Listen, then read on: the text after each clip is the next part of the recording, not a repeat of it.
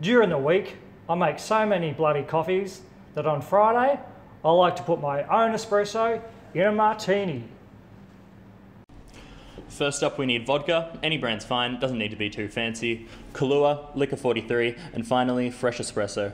If you don't have a coffee machine, that's all good. Just use strong instant coffee.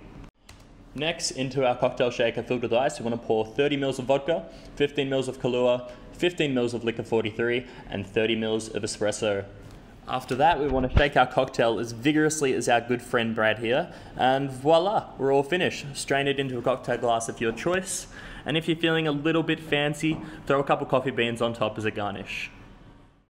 We enjoy this one when we're socially distancing in the kitchen, hanging out in our balcony in the laneway, as soon as we clock on for work, or even when we're sneaking a cheeky drink behind the bar.